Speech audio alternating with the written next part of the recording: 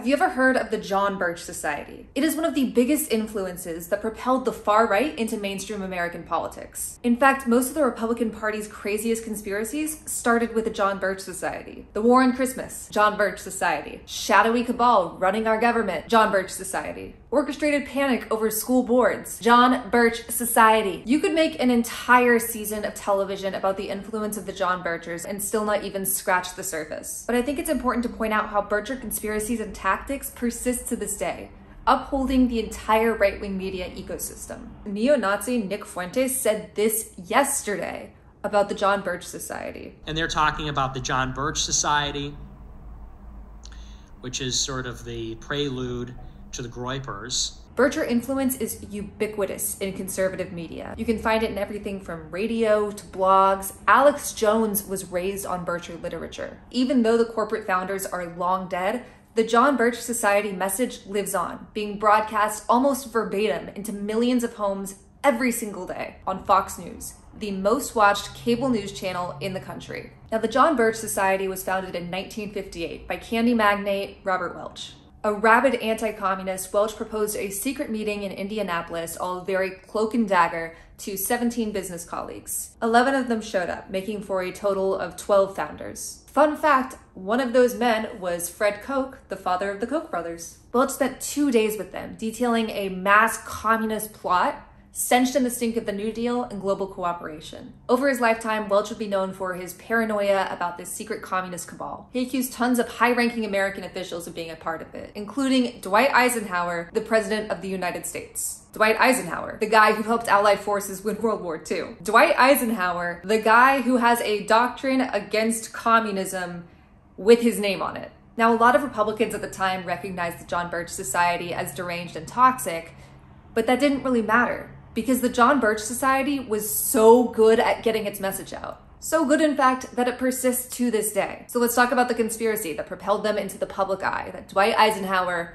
was a communist. This is just patently untrue. Like, I can't think of a less true thing to say. But that didn't stop the Birchers, because who cares about facts? The most devoted of them committed themselves to the idea, even though mainstream politicians and media outlets either denounced or ignored them. That was in the late 60s. And now you can find this crap on the most watched cable news channel in the country. Here's Fox News talking about the President of the United States, Joseph Biden, in 2021. In a set of prepared remarks, this wasn't off the cuff, better suited for a despotic socialist dictator, frankly. And 2022. Joe Biden's Justice Department is imprisoning people for having the wrong thoughts. And 2023. When Joe Biden likens you to Al-Qaeda or the Klan, it's not a small thing at all. It has implications. It's not even controversial to say that the president wants to cause the downfall of America. That's just an average Tuesday for us now. And of course, it wasn't just Eisenhower. John F. Kennedy was in on it too. Check out this pamphlet Birchers handed out before JFK visited Dallas. Yeah, the trip where he was assassinated. The flyer insisted that the president was guilty of treason, and some of his crimes sound oddly familiar. Betraying the Constitution. Joe, before you rip up that document called the Constitution, supporting communist racial riots. Antifa, Black Lives Matter, 500 riots over the last 3 years. Defund the police. That's not America. That's chaos. And that's exactly what Joe Biden is doing. Lying about his love life. The Biden's affection is totally real. It's in no way part of a slick PR campaign devised by cynical consultants determined to hide the president's senility by misdirection. Not at all. Their love is as real as climate change. Now, Welch and the Birchers' definition of communism was pretty broad, applying it to anything that didn't fit their warped perspective. But accusing the President of the United States of being some dirty commie globalist, that's nuts. I know I have to remind you, but like, that's actually nuts. And that's just normal now. That's nuts. Most Republicans thought so too, or at least they didn't publicly agree. Being associated with conspiracy theories like this was a negative back then. But Birchers pushed that narrative so persistently for so long that we don't even blink. And when it comes to rhetoric surrounding schools, the John Birch Society and Fox News are nearly indistinguishable. Even before he founded the society, Robert Welch was saying that parents had a right to stand up against teachers indoctrinating their students with socialism. Where have I heard that before? We have been under a multi-generational, very patient, very potent indoctrination program by the left. Bircher's also considered sex education a communist plot. So we talk about the problem where it started with sex ed, gender theory. We get into unions and the education mafia. And often complain that textbooks weren't patriotic enough.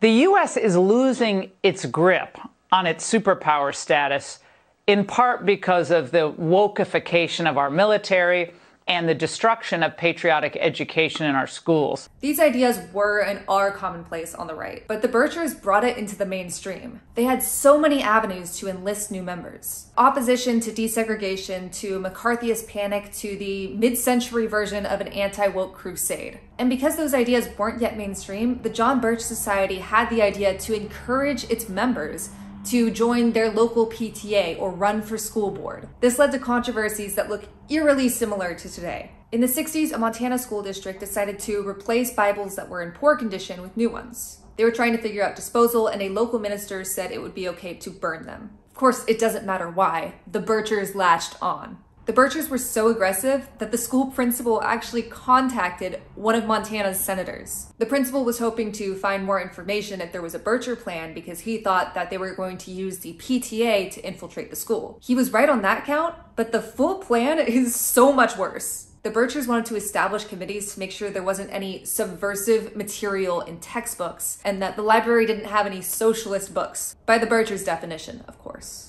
And even though the school board rejected these anti-education campaigns, the Birchers still pretty much got their way. They stalked the district superintendent, making menacing calls and trashing his house until he eventually resigned. Within just a few years, the district lost 16 of its 23 teachers, about 70% of K-12 educators. And of course, the LGBTQ community wasn't safe from the John Birchers either. Regular Birch Society lecturer Tim LaHaye sought to ban queer people from teaching in schools. His reason? Family values. You might recognize that line of thinking. So if there was ever an effort to destroy the nuclear family this obvious, we're not aware of what it might be. And the list of Bircher conspiracies that continue to this day is seemingly endless. Bircher conspiracies about fluoride mirror current COVID and vaccine denialism. Vaccines and boosters do not work as they have told us. In 1970, Birchers handed out a phony communist dossier called Rules for Revolution, trying to scare people about the communist agenda.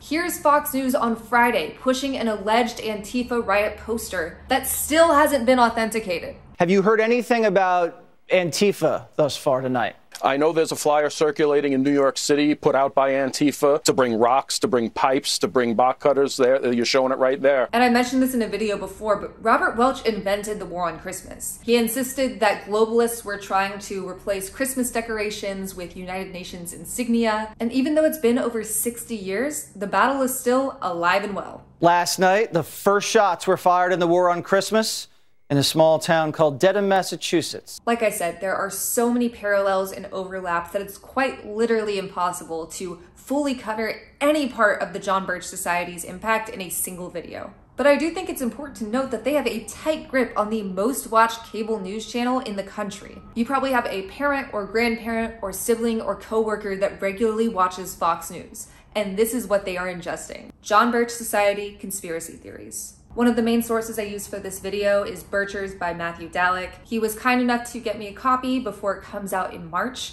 It's an incredible book. Dallek makes some great connections between Birchers and Alex Jones, Republican politicians, QAnon, Tucker Carlson. Can't recommend it enough. If you're interested in learning more about the John Birch Society, I will have Dallek's book as well as some other great resources linked on my Twitter. I watch conservatives for work, but I make fun of them for pleasure. You can find me on Twitter, Instagram, and TikTok.